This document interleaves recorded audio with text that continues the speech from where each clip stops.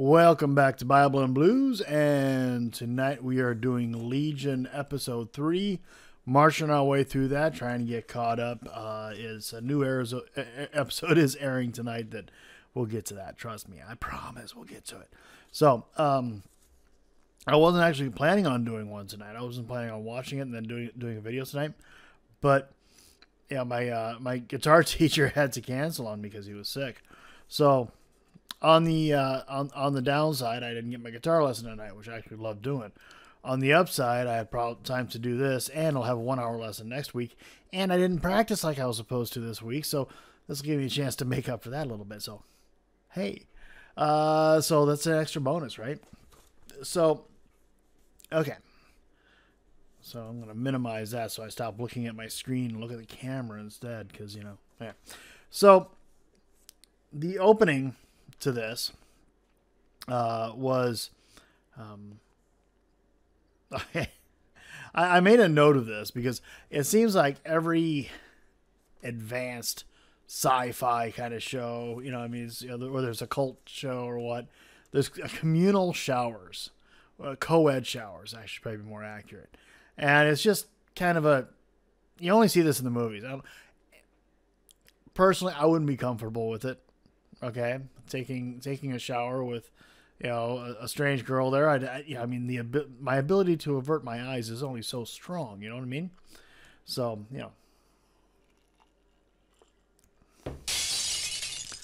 So anyway, just I put that out there because I see that you see that occasionally in movies. As, it's just a titillating scene for people. I don't know, to introduce you to the concept they're so advanced. So then we move on to Melanie is getting a cup of coffee. Okay, there's a rather interesting coffee pot. When you ask for a cup of coffee, it tells you a story, and it seems like it tells the same story over and over again about the woodsman. And so it goes through. It tells a story, and then she has her coffee cup as it tells the story. Presumably, the story takes about as long as it takes for the cup, the cup to brew.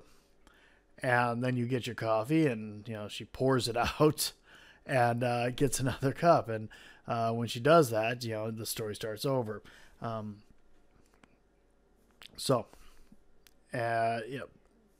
There's that. That's kind of a unique thing.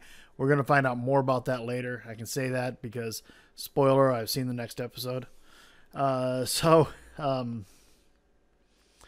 David, he's having telepathy, mental telepathy, and he's seeing things. He's having visions, and he sees his sister. And we see what the leeches were used for. They put the eye put leeches on her and stuff, and which would be creepy. It would be I don't know if I'd call it quite a form of torture. Definitely unpleasant. Certainly not something I would want to have happen to me. So he sees her, and so the stress is continuing on him. They go into to doing the memory work, and Ptonomy. Did I say it right? I hope so. Ptonomy has a plan, so he knows which memory he's going to first.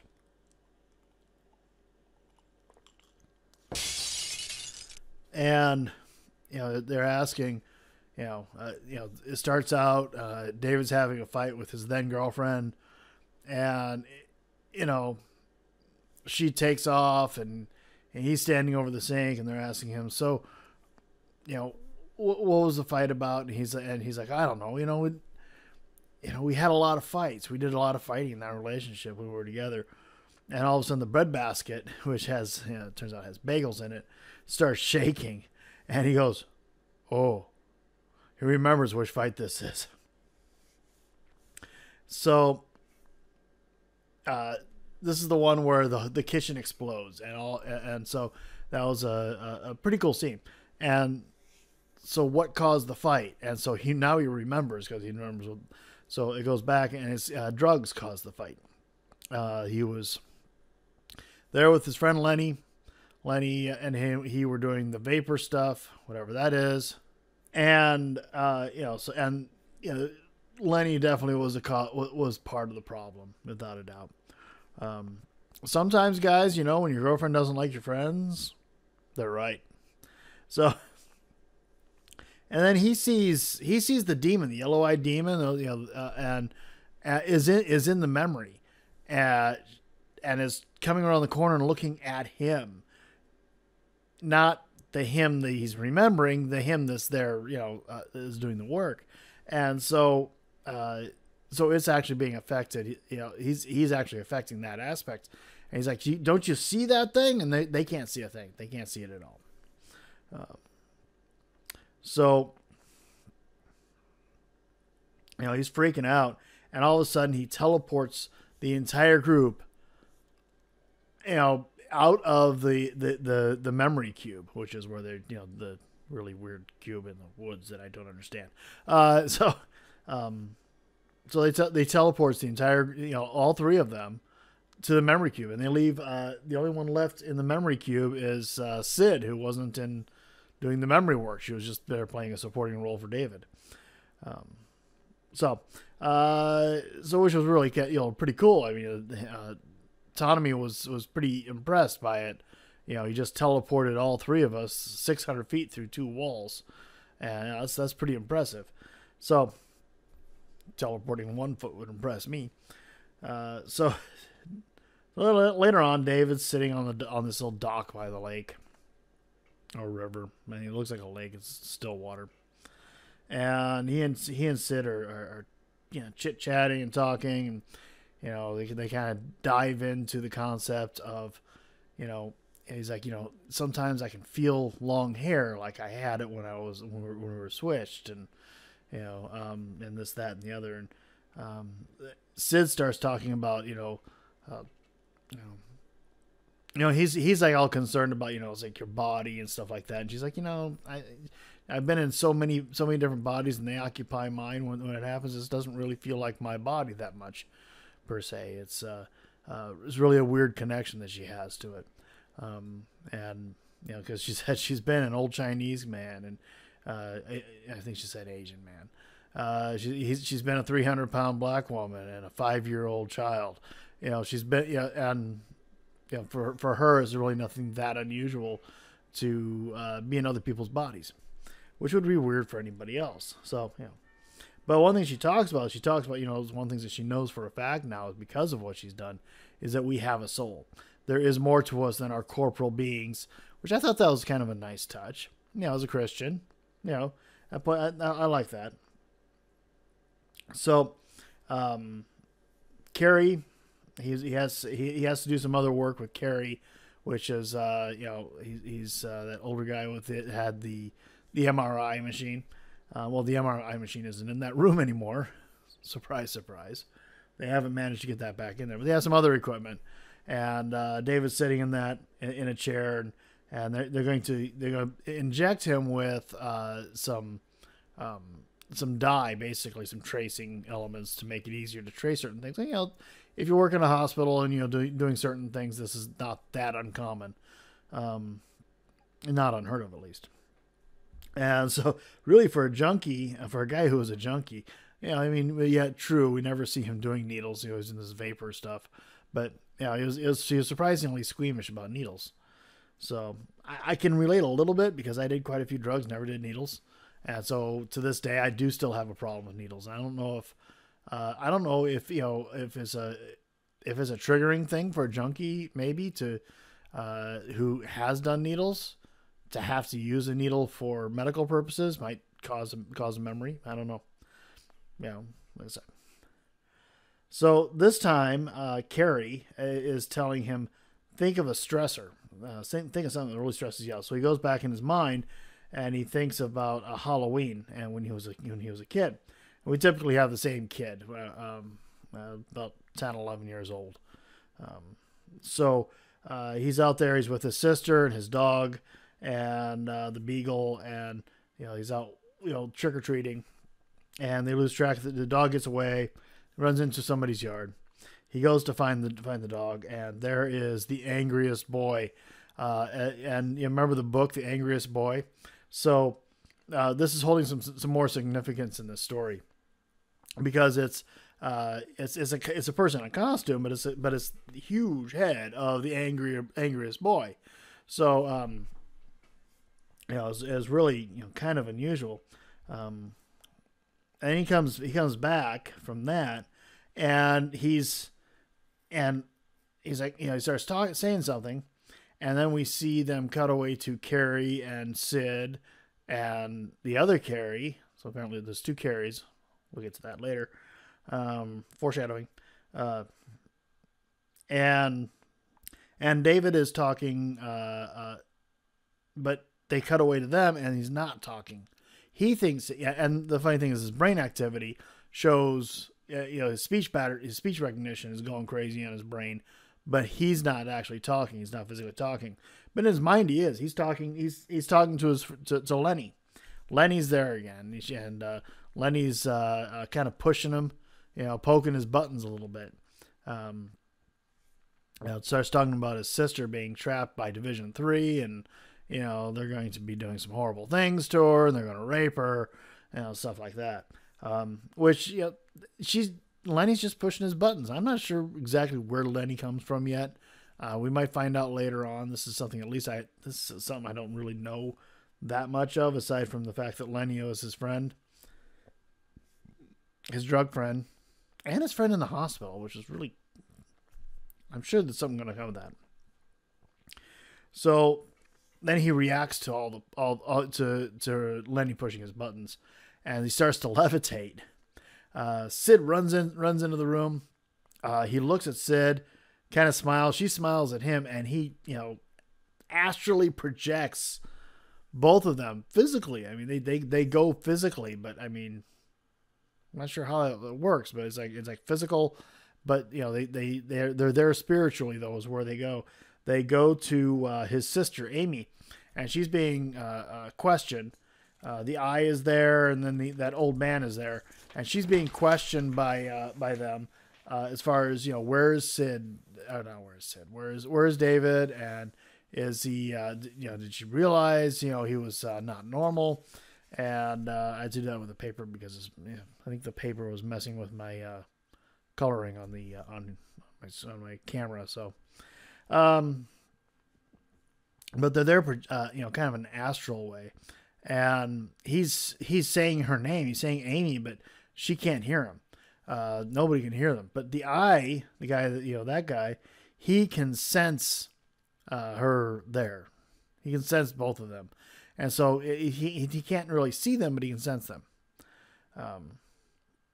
And just before he gets to them, they blink out of there, and they go to in the lake. They're in the lake of all places, and so they both pop out of the water for no particular reason, which is must freak some people out. And they get out, and Sid looks to her and says, "You start to control that, you are going to be really BA." So I'm trying to keep this as PG as possible, by the way. So they go back, and they're talking to Melanie and Carrie, and they're explaining who they saw, what they saw, and it turns out Melanie and Carrie know the eye, and his name is Walter, this was before Division 3, before the government was involved, and Melanie's husband and Carrie started this place and started finding people, and one of the first ones they found was Walter, but Walter was not like them. Walter has a cruel streak in him. He wants to use his power to to hurt people. So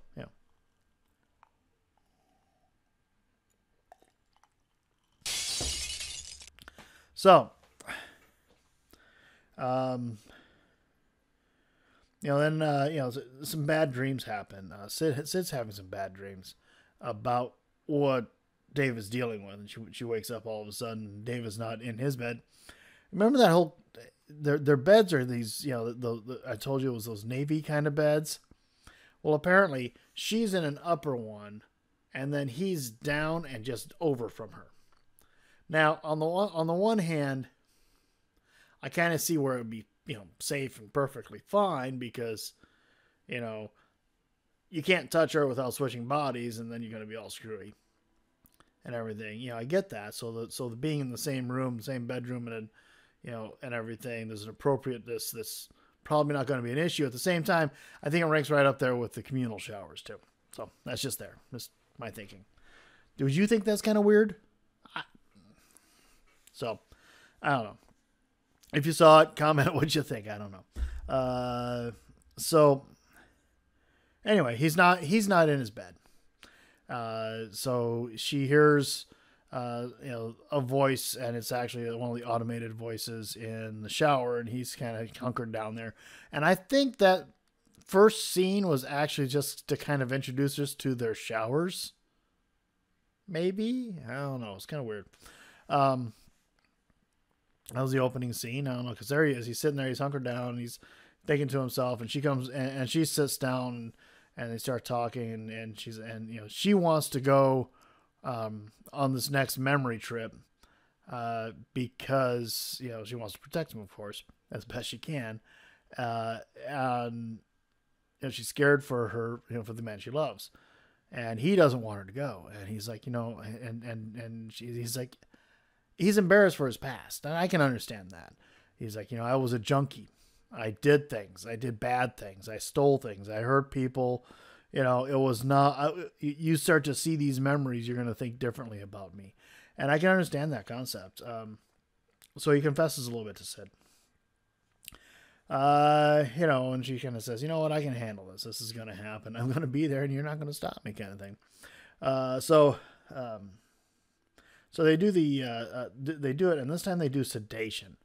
They sedate him down a little bit so that he's not as alert and awake through the whole thing. So what that means, though, is that he's there as his child self, because the adult David is more sedated, and that just kind of leaves the one that's awake is the child David. And it's the same child we keep seeing. So same age, you know, 10, 11 years old. So they start off at that, you know, you see some stuff where he's at the break-in where he broke into his therapist, Dr. Poole's office. And he's, you know, kind of grabs some stuff. It looks like a regular, you know, break in to get stuff for drugs. He's just kind of, you know, grabbing stuff, you know, and then all of a sudden he has a vision of himself and Dr. Poole sitting there doing a session. And then there's the tape recorder, reel-to-reel tape recorder. So he realizes, hey, I want those tapes. You know, I want, you know, says, not sure why. So he starts digging through them. Yeah, I don't know. So Sid sees him, you know, is watching him, of course. And then she sees a vision of him outside of that, where he's taking all that reel-to-reel magnetic tape and he's shoving it in his mouth like he's eating it. And then, you know, I mean, things are starting to happen. The walls are starting to shake. Things are getting kind of scary. And she's like, you know, something bad's about to happen. We need to get out of here. But Melanie and Ptonomy and Ptonomy are they can't tell. They're acting like absolutely nothing's wrong. They see nothing out of the ordinary. But Sid definitely does see something out of the ordinary. So she does see something out of the ordinary. And then a crack forms in the wall behind them, and it's red light coming through it, and hands are reaching through it, and it looks pretty creepy. And she can see that. They still can't see anything. All of a sudden, child David takes off running through the door, and the door actually just leads to another memory. And this is and they're back in the memory of him as an adult with Lenny on the floor, doing the vapor stuff. Sid chases him down, and they get separated from Melanie and Ptonomy. Help me with that, please. So they've got to change his name. It's killing me here. So she follows him through that room, and then into another room, and this is his childhood bedroom. And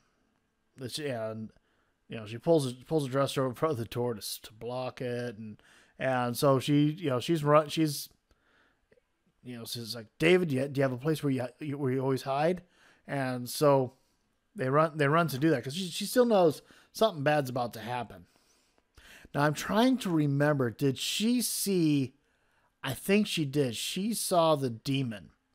She saw at some point in time, she saw the yellow-eyed demon during this session. I can't remember exactly where it was, but I know she did. So she's seeing quite a bit more than anybody else is. And it's probably the emotional connection that she has with David. So she goes, she's following young David, child David, and he opens up a vent in the wall, climbs in, and he's in this huge ducting. Okay, and this is supposed to be household ducting, but whatever, it's fine. It looks like cold air return.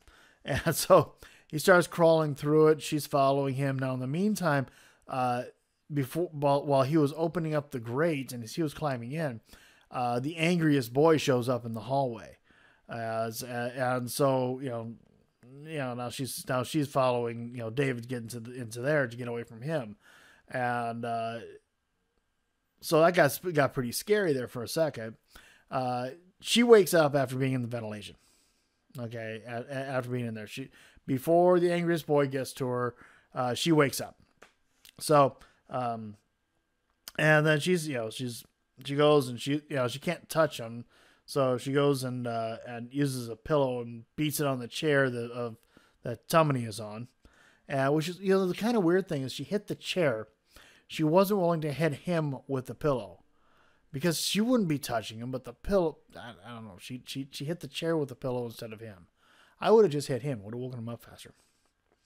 But Melanie is still down. Okay. Yeah. So she's able to get Ptonomy awake, but Melanie doesn't wake up.